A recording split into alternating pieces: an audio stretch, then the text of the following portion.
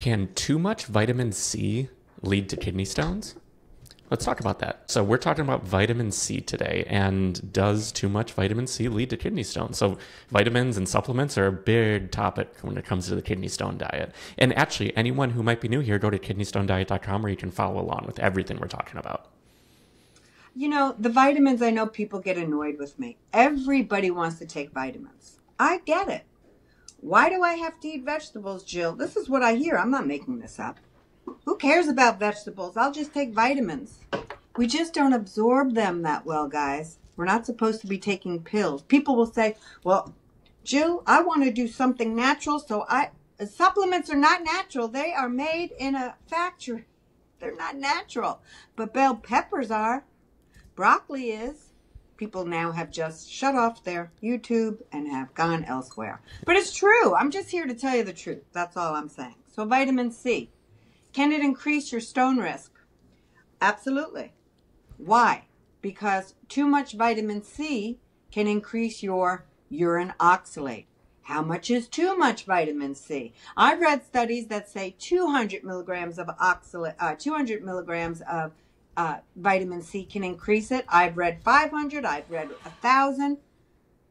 There has been, and Jeff, I'll send you this study so it can go in the show notes. But there was a study that for men, it was in Sweden. They took a study and they did a study, and it was 1,000 milligrams of vitamin C increased stone risk in men. Doubled it. Doubled their kidney stone risk by taking 1,000 milligrams of vitamin C. Okay. And so, but like I said, I've read studies where a lot smaller amount. So why men and not women? Why is this particular in men? And researchers say, we don't know. But here's some hypotheses that we may think. Estrogen may protect women from this extra vitamin C because estrogen keeps women's citrate on a higher level.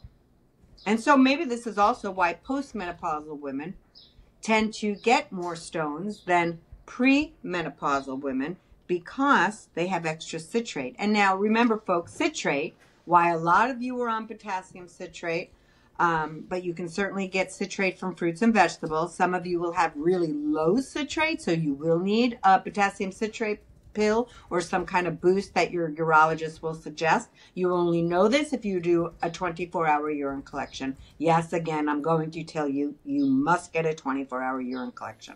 So citrate is important because it binds with calcium. And so when we have excess oxalate in our system, that calcium will be protected from the excess, from the good amount of citrate. So oxalate's trying to hang on to calcium, but he can't get her, because citrate is protecting calcium. Okay, so that could be a reason.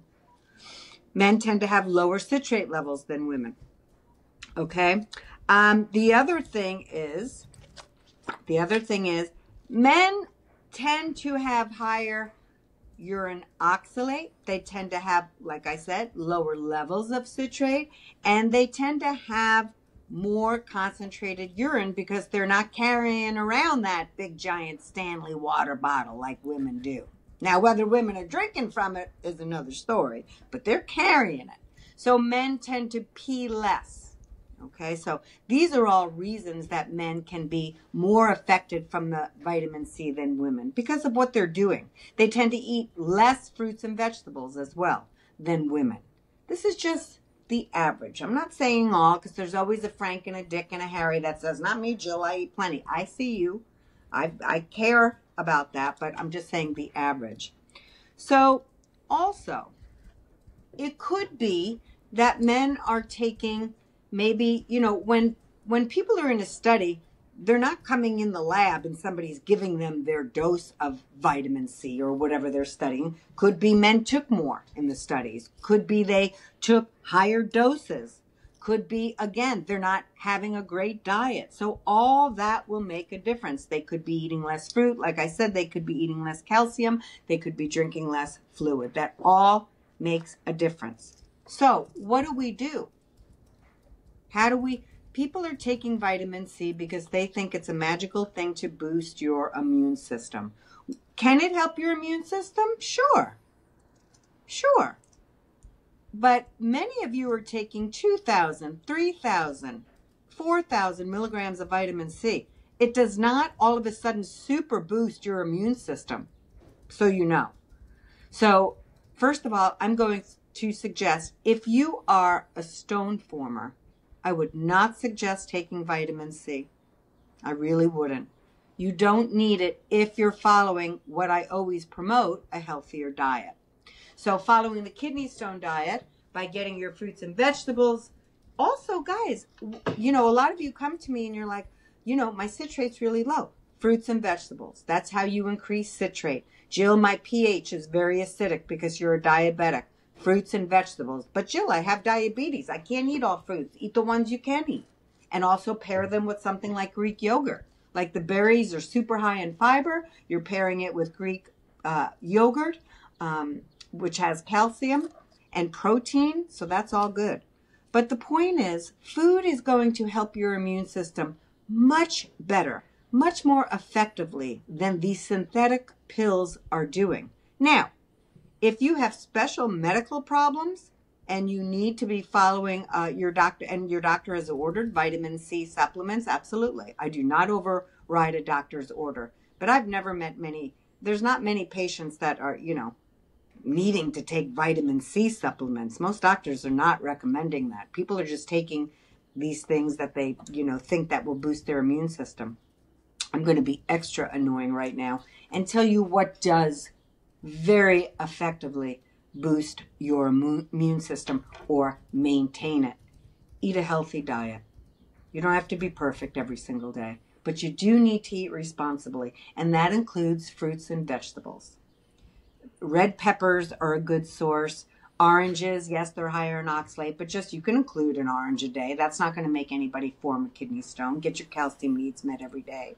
Broccoli. Google veggies high in vitamin C. Eat them if you're worried about it. But all fruits and vegetables are going to provide you with a healthier immune system. Washing your hands throughout the day. Wow, does that work well? Although most people do not wash their hands throughout the day. The other thing is get good sleep. So effective for a good immune system. When somebody's sick, step on back. Don't go to the party if you have several people sick. Stay away from sick people.